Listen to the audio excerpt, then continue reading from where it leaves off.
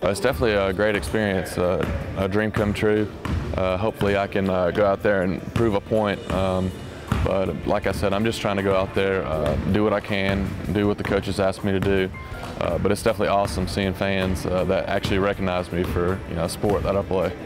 It's exciting, man. I mean, it's just really a blessing for me and my family. My mom and dad are, ecstatic, and I have a brother and sister at home too. So, I mean, I just think it was just as big for them as it is for me, and I get to finish and get my degree as well. So that's something that's also a positive, and I get to represent, the University of Memphis on the basketball floor. So I'm just ecstatic, man. I really like this year's team. We have a great group of leaders and listeners, which is last year we were pretty much everywhere, here, there, and there. But this year we have a great group of leaders and listeners.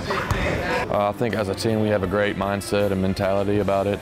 It's all business, of course. I think we'll do just fine. We just got to go out there and do what we know. Just play ball. Great conference, like you said.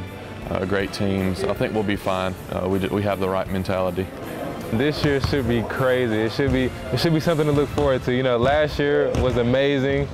Being in Conference USA, not being televised every other game, and it was still crazy. So this year being televised, I'm looking for fans to show some crazy support.